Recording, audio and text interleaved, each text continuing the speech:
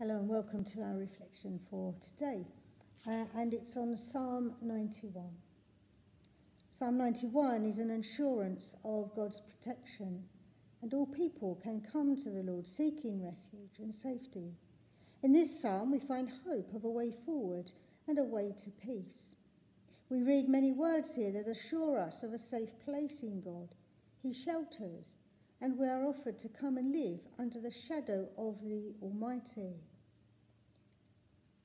Verse 15, I hope, will be a great source of comfort that when people call God, will answer and be with them, and he will rescue them. This psalm reminds us of God's protection throughout our lives, in good and bad times, and that we are able to turn to him in all circumstances. And he is there for us. There is also a recognition of the wholeness of a person, physical, social, mental and spiritual well-being for all people who call on him. However, this does not separate safety from injustice, and it is important to seek justice for those who are in need of justice. And we can bring to mind many in our world in need of justice and mercy.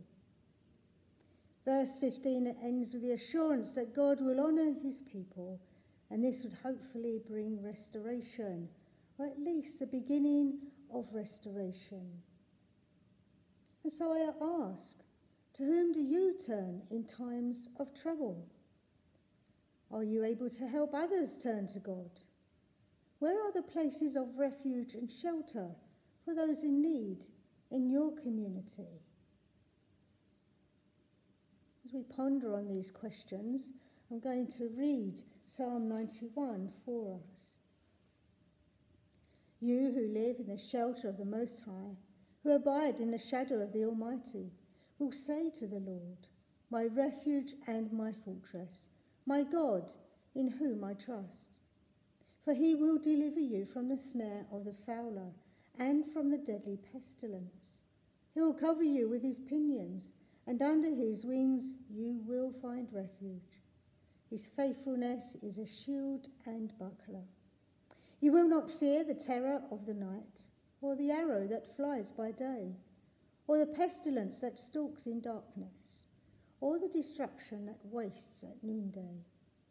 1,000 may fall at your side, 10,000 at your right hand, but it will not come near you.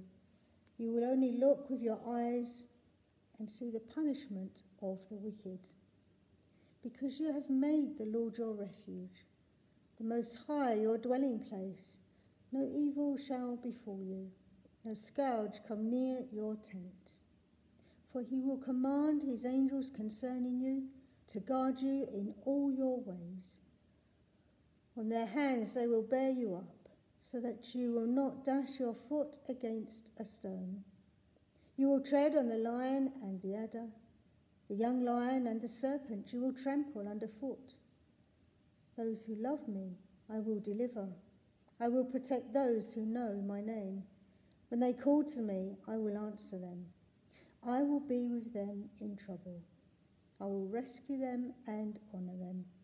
With long life I will satisfy them and show them my salvation. May you reflect on those words of that psalm as you go through the week. And I pray that the Lord bless you and keep you. The Lord make his face to shine upon you and be gracious to you. The Lord lift up his countenance upon you and give you peace. Amen.